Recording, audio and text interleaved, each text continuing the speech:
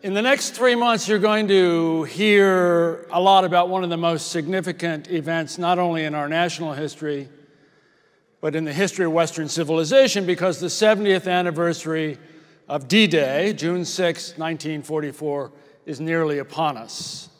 And I thought it would be useful to talk about this momentous occasion for a few minutes this morning in a way that helps us to think about our lives today and the lives of those men on those beaches and what they made possible for us. In this way, I think the past can help to illuminate the present and even help us to think about the future. It offers examples of leadership, camaraderie, of decision-making, right and wrong, from which we can draw lessons and even inspiration. One of the things that World War II generally, and D-Day specifically, ought to tell us is that no matter how difficult your life today, how hard your decisions, how perplexing your situation, others have had it much worse. By 10 a.m., they have routed the Germans from the village of Vierville, which is not far from the magnificent American cemetery in Normandy. The battle is a long way from being over, and the war in Europe has another 11 months to go, but the Americans and the British have a toehold and soon will have a foothold. What we see in both Eisenhower and General Cota is adaptability, a quick and rational assessment of options, a willingness to make a decision, and a readiness to take responsibility. You don't have to be on Omaha Beach to see that these fundamental traits of leadership at any level, under any circumstances, are important.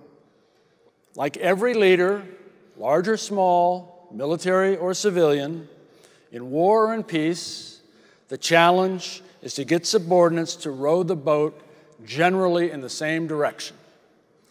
10,000 American and British combat engineers landed with the infantry at Normandy on the morning of June 6, 1944. 10,000.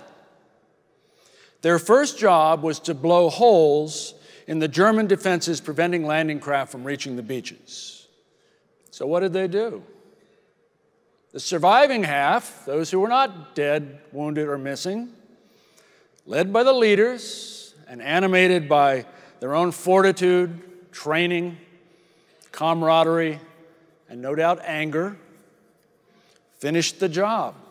More gaps were opened in the afternoon, and within 48 hours, nearly all of those 3,700 German obstacles, those pilings and steel barricades the Germans had spent 4 years in placing, nearly all of them had been removed or destroyed within 48 hours. The 85 enemy machine gun nests on Omaha Beach, known as murder holes, had been cleaned out, along with 35 pillboxes and 8 massive German bunkers defending the beaches. By sunset on June 7th, construction crews were building roads, supply dumps, fuel points, airfields, and cemeteries, still under German artillery fire, by the way. Within hours of the German surrender in Cherbourg, American construction crews, engineers, port battalions, and divers had begun a tedious, dangerous, complicated rebuilding of Cherbourg. Within 2 weeks, the first barge entered the port. In mid-August, the first Liberty ship docked. Cherbourg eventually was handling more than 15,000 tons of cargo every day. It was more than double Allied projections before D-Day. It kept the Allied armies in France from wasting away, and all because some gutful men, laboring largely in anonymity without the headlines that combat leaders were getting, rolled up their sleeves and got it done. If they can do that, what can't we do? The first duty for all of us is to remember. Our current poet laureate, Natasha Trethewey, ends her poem Pilgrimage, which is about a visit to Vicksburg, with these lines: "In my dream, the ghost of history lies down beside me, rolls over, pins me beneath a heavy arm.